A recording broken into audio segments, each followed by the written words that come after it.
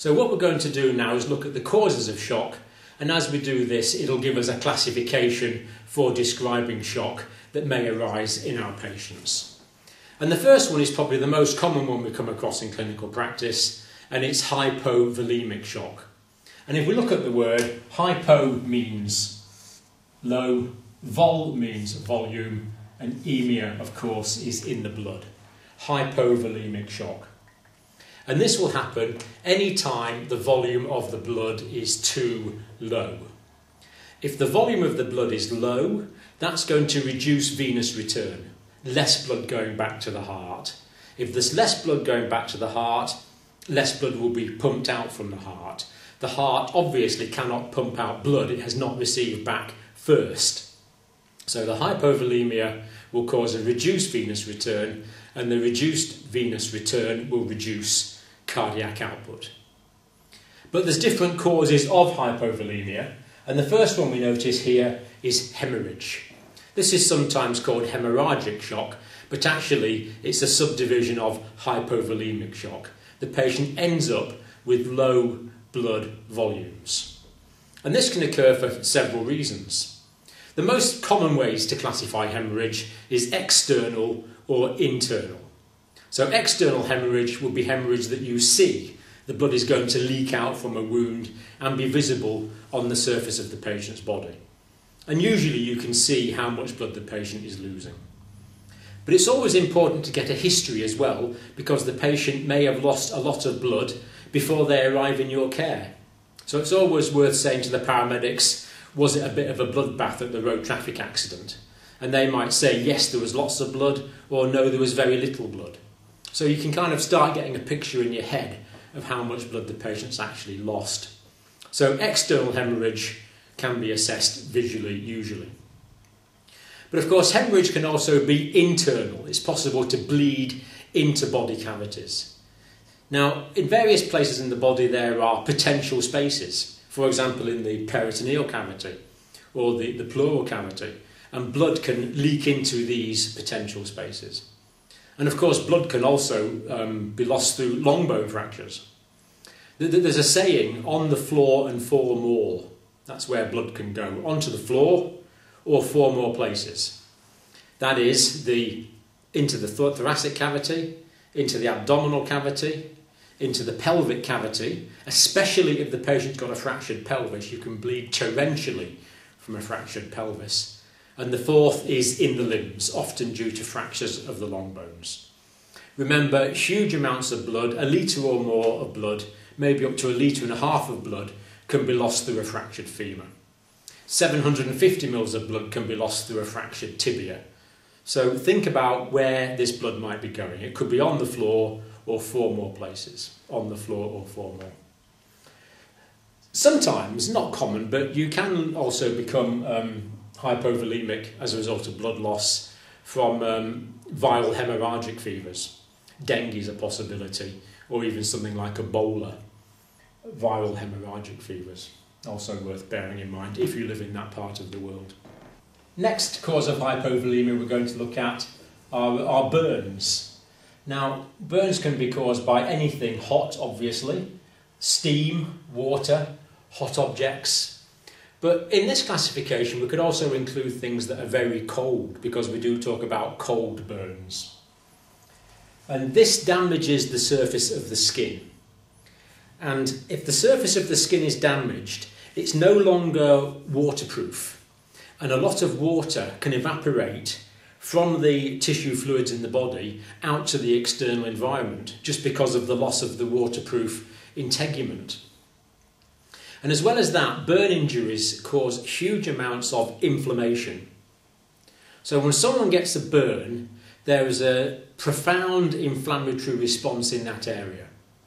And of course, when there's inflammation, the small blood vessels, especially the capillaries, are going to dilate as part of that inflammatory response. Because the capillaries are dilated, they are more permeable to water and plasma, and fluids will be lost, will be exuded from. There will be exudates of plasma from the capillaries, that is from the intravascular compartment, into the tissue spaces. There'll be a lot of inflammatory exudate, And of course, this is all fluid that is lost from the blood. And it's useful when someone comes in to be able to quickly assess how much of the body surface area has been lost in a burn. And you can do this quickly with what's called the rule of 9. And we say that an arm is 9% of the body surface area, that the head is 9% of the body surface area, that the front of the torso is 18%, that is 9% and 9%. Again, the back and the buttocks we say is 18%, so again, half of that area would be 9%. And we also say that a leg is 18%. So if the front of it, or the front of one leg is burnt, that would be 9%, or if all the back of a leg is burnt, that would also be 9%. And we also normally say that the groin is responsible for 1% of body surface area. So a lot of fluid can be lost from burns. Next, dehydration. Now, dehydration just means there's an excessive loss of water from the body, and it's got many possible causes. The most obvious one is that someone just doesn't drink for a period of time. They might have been walking through a desert and not been able to gain access to water. That can cause dehydration. But more commonly in the clinical environment, we see it as a result of diarrhea and vomiting. So diarrhea, there's an inflammation in the colon, large amounts of fluid can be lost. Again, vomiting, especially repeated vomiting, large amounts of fluid can be lost. And of course, whenever we're talking about losing fluids in this way, as well as talking about fluids, we also need to think about electrolytes. So typically with diarrhea and vomiting, large amounts of potassium can also be lost, making the patient hypokalemic. Diarrhea and vomiting. Particularly a problem in children. Diarrhea and vomiting, tragically, is still one of the leading causes of death, and perhaps the leading cause of death in the world in children under the age of 5, because they have a relatively small blood volume, and if they have gastroenteritis causing diarrhea and vomiting, they can become dehydrated relatively quickly and they can develop hypovolemia, which of course is a life-threatening condition. But there's also medical causes of dehydration. For example, in badly managed diabetes, the blood sugar levels will rise. And if the blood sugar level rises above about 11 millimoles, that exceeds what is called the renal threshold. And that means that glucose is going to be left within the nephrons.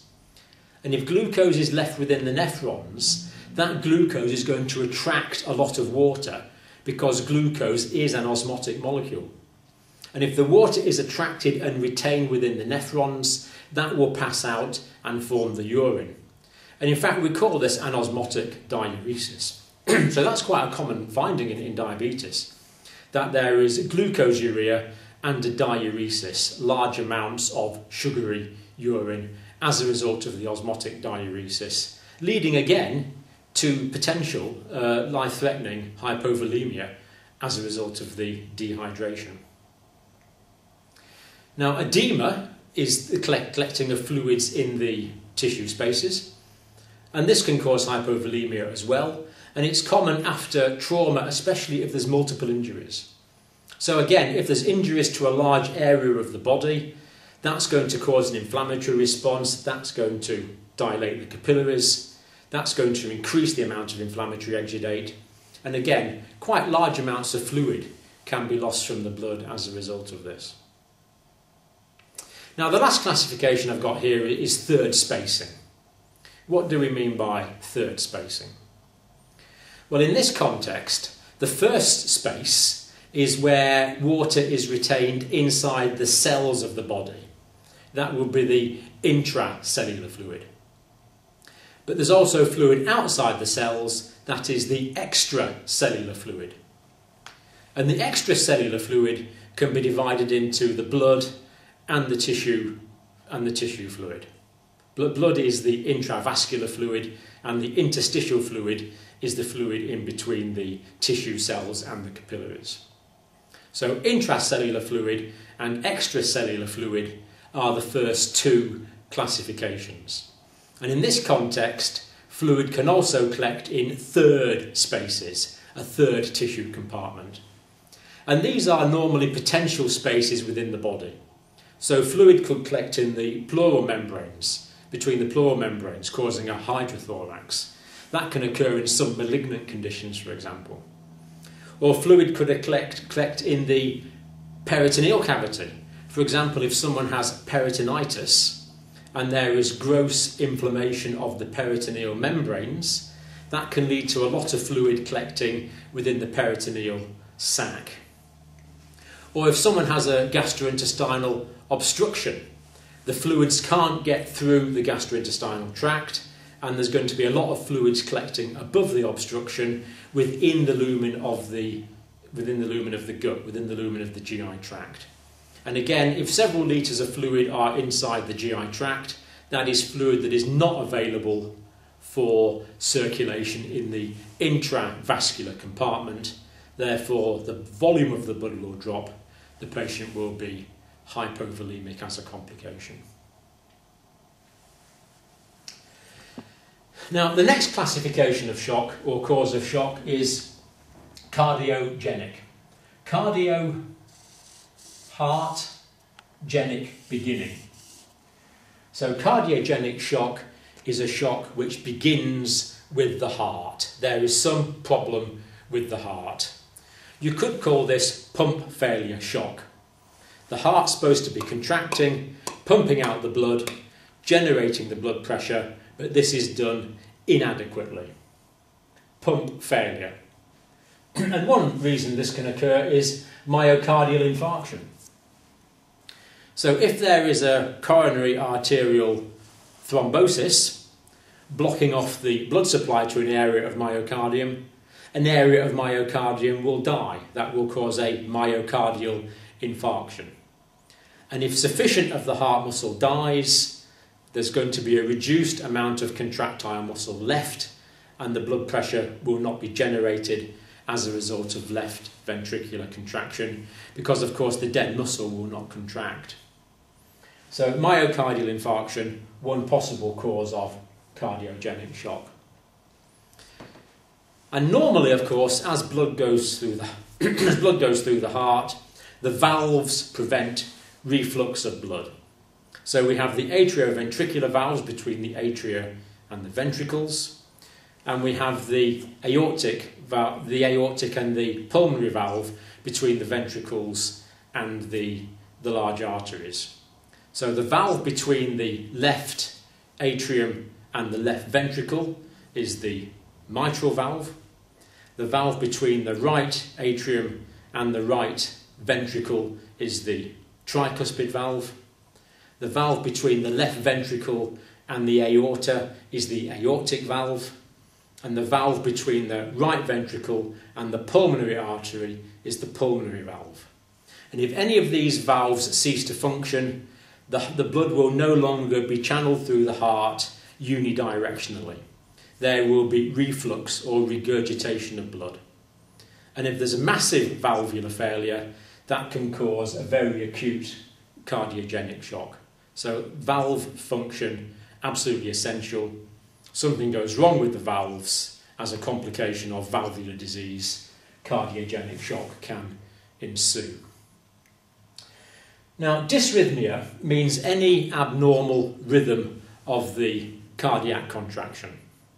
So normally, of course, there should be a sinus rhythm with a P, Q, R, S, T in the right order, and that should be fairly regular. If the rate is between 60 and 100, we describe that as a sinus rhythm.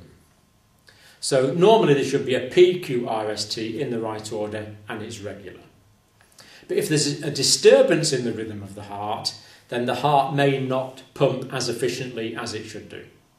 In atrial fibrillation, for example, the atria can just flutter and fibrillate and not contract effectively as they should do. They just flutter. Atrial fibrillation, atrial flutter actually is something slightly different. But in atrial fibrillation, the atrial muscle just fibrillates. You don't get the normal atrial contraction. And this reduces the pumping efficiency of the heart to some extent. But if there's disruption in the ventricular myocardium, for example, if there's a ventricular tachycardia, where the ventricles are contracting very quickly, or there's a ventricular fibrillation, Well, if there's a ventricular fibrillation, what will the patient's blood pressure be when they have ventricular fibrillation? Well, it's going to be essentially zero, isn't it? It's a cardiac arrest situation. So dysrhythmias can lead to acute cardiogenic shock.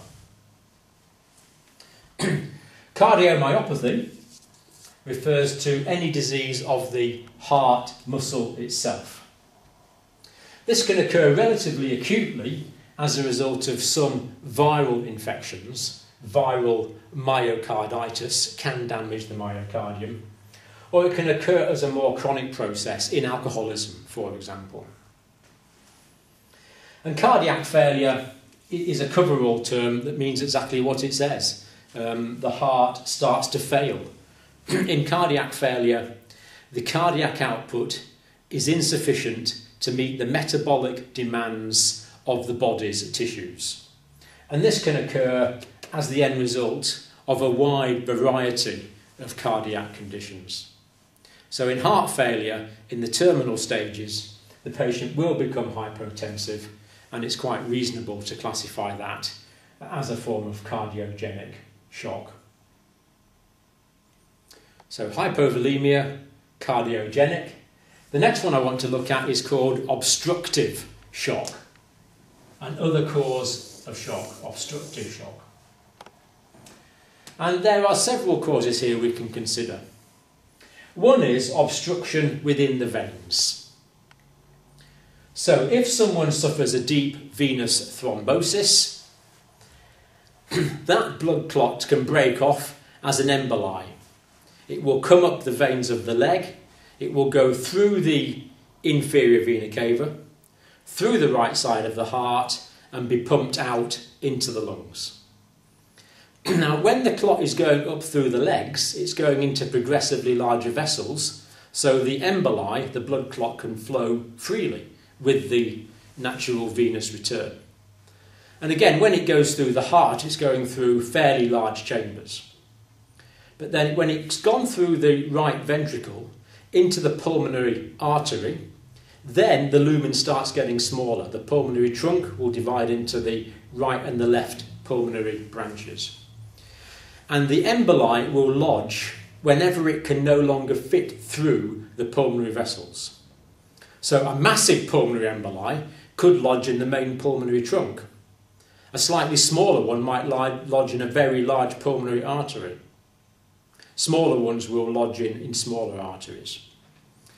If there's an obstruction of the blood as it passes through the lungs, then that means that the blood cannot return to the left side of the heart as it normally would.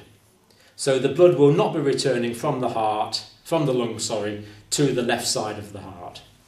And of course, the blood that returns to the left side of the heart goes through the left atrium, through the left ventricle, and is ejected out of the aorta into the systemic circulation. So if the blood can't get through the lungs, the blood can't return in the pulmonary veins, therefore the amount of blood going to the left side of the heart is reduced, therefore cardiac output will also be reduced. It's an obstruction of the circulation. If it's severe, that the patient will be admitted, given that this occurs outside of hospital, with very low blood pressure, perhaps unrecordable blood pressure. It's an obstructive shock. Now, another cause is compression of the heart itself. Tamponade means compression of an organ. And tamponade can occur, most commonly it occurs as a result of penetrating thoracic trauma. So in an injured patient, it's always worth considering. Now, if there's injury to the heart or the pericardium, like any other organ, it can bleed. And the pericardial sac is a rigid, fibrous sac that protects the heart beneath. But if there's bleeding into the pericardial sac can only expand a certain amount. And once it's expanded a certain amount, it'll stop. That means any increased bleeding is going to press the heart and compress the heart inside. And that means the venous return can no longer enter the heart because the heart is compressed. If the venous return cannot enter the heart has nothing to pump out, and again, as a result of that, there would be an obstructive shock. I suppose we could have included that as in the cardiogenic type, really, but we've included it in the obstructive shock because there is compression. There's an obstruction of the circulatory system. And I think the last one we'll do in the obstructive shock is pressure on large vessels. Now, this can occur if there's a tension pneumothorax. And again, this is most commonly seen after trauma. If a patient has a chest injury, then air can get in and out of the wall of the chest. But sometimes, quite commonly actually, there can be a flap of tissue. And this acts as a valve, letting air into the chest, but not letting air out of the chest.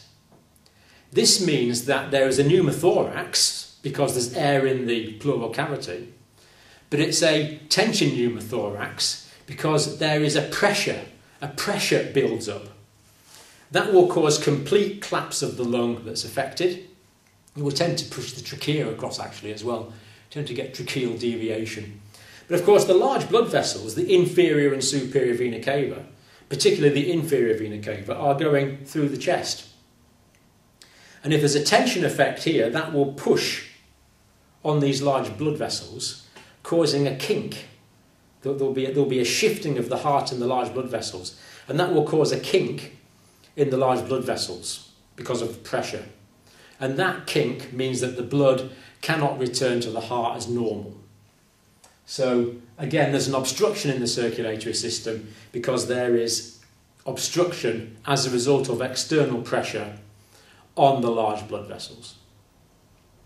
So that's the first three types of shock we've considered: hypovolemic, cardiogenic and obstructive shock. Now the next three classifications of shock I want to talk about are sometimes described as distributive shock, and we want to look at those next.